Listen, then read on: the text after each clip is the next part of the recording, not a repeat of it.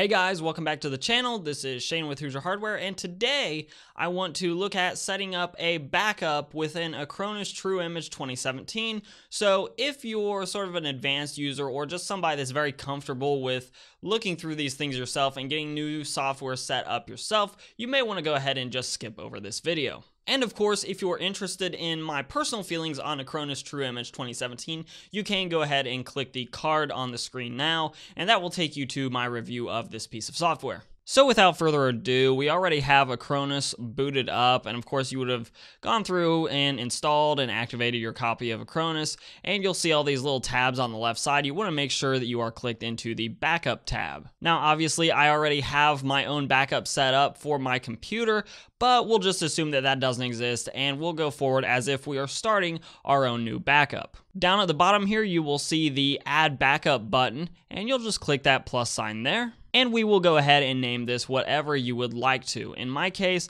I'm gonna name it S Drive. Now on the right side here, we have two things. We have the source and we have the destination. Now for the source, to change that, you just hover over it and click change source. And then of course you have several different options. You can back up your entire PC like my current backup is. You can back up specific disks and or partitions, or you can just back up certain files and folders. For me, I'm gonna go ahead and click the disks and partitions. Now the process is the same for both the files and folders and the entire PC. Keeping in mind, of course, if you back up the entire PC, it will be a bit of a simpler process. So I click into disks and partitions, and since this is going to be just an S drive backup, I'm going to go ahead and unclick the ADATA SP550, and I will just click the checkbox of the drive that contains my S partition. Now, if I wanted to back up my entire PC, including all disks and partitions, I would simply go through and check all these. If I was simply just worried about backing up the drive with my operating system on it, I would, of course, uncheck the other two and make sure that the disk C was checked.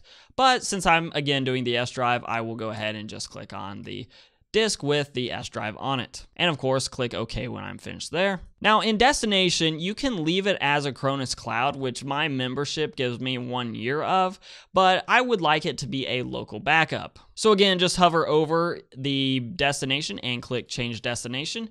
And you can use an external drive, which that would be like an external hard drive or a very large USB thumb drive if you happen to have one of those, or you can set a custom location for your backup, and that's what I'm going to do. Now, if I'm just interested in getting the backup files onto my current computer, I could back them up anywhere. An easy place, for example, would be the desktop environment. That way it would just pop up over here on my desktop when it's done.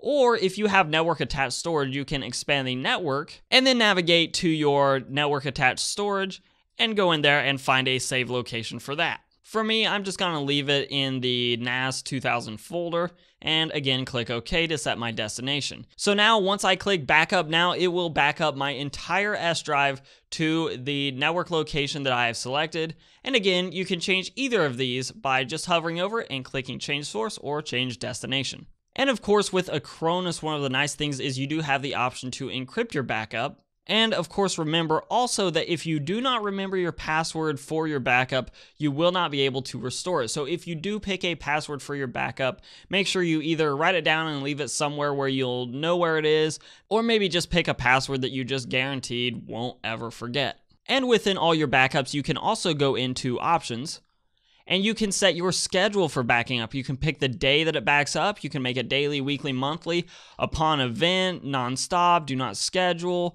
You can do all these things within Acronis. Under advanced settings, you can also do things like wake up your computer from its sleep or hibernation state so that it can back up, or you can prevent the computer from going to sleep or hibernating while backing up, which is probably also a good option, especially if you really need it to complete the process and you have your computer set on a timer where it will, for example, go to sleep after 30 minutes of inactivity. And then when you are ready to back up your drive, you can either back it up now, or in the drop down by clicking the arrow, you can back it up in 1 hour, 2 hours, 4 hours, 6 hours, or just later, which means that you will select a time later on when it's convenient for you to back up. And that's really it to setting up a backup within Acronis True Image 2017. That should give you a lot of peace of mind, especially to protect yourself from things like ransomware attacks, which once they happen, there's really not a whole lot you can do to help yourself other than to just go back to the last restore point you can and basically start over from scratch there. So Acronis gives you the option of dropping back, but not very far back. In my case, I have my backup set